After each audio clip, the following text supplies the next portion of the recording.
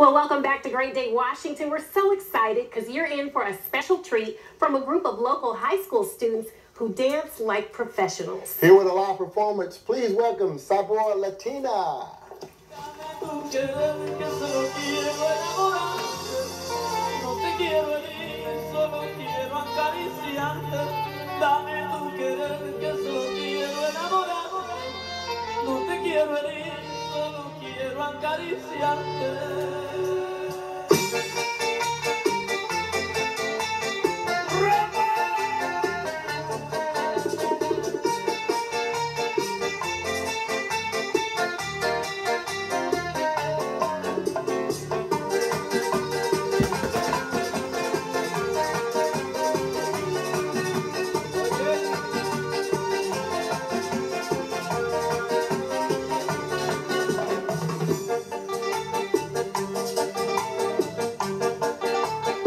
Y ese bracito tuyo hay que te ilumina tu cara, me está quitando el sentido de la noche a la mañana, mañana, cuando yo te esté besando recordar la cama.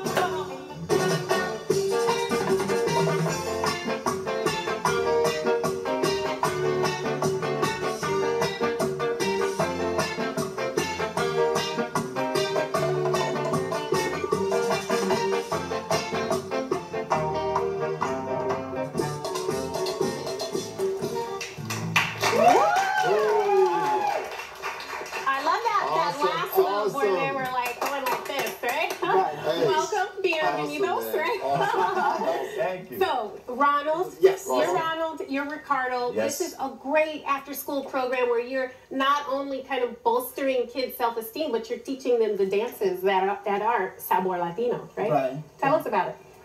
That's the instructor. He's the one that deals with them every day. Yes. But you're the founder, right? Of the program. Okay, the program. Okay. Yeah, so Ricardo asked me to actually come and help out for the high schools. And then I agree on it because I used to, well, I've been dancing since I was in their age, 17, 15. So I always knew that I needed help in some way to be able to, grow up as a dancer and then, get more skills. So I said, yeah, I definitely would like to help them out and, get the choreo done. And I did. I put the choreo together and I worked with them every day for the competition that he has every year. And then we did it. We competed and then, we got second place. But the hard work is what That's mostly... a huge accomplishment. Yeah. What's the motivation behind getting young people together and dancing? But it all started when I met my wife, actually, because she was my dance It partner. always starts there. And after 4 kids, we're still dancing. So, but yeah, back in, we used to volunteer. Teachers used to come to the nightclubs where we used to teach dancing. And they would say, come and help us with our students to choreograph something for Multicultural Day or, Hispanic Heritage Month. And that's how it started back in 1999. And then, I mean, it's huge now. We have the program pretty much in about almost 17 high schools in Montgomery County. Whoa. Yeah. Wow. And it's on and off. It's on and off because we depend on a lot of volunteers, teachers, to be able to get into the schools and share our technique. So, Ronald, are you choreographing all the schools or you have people under you?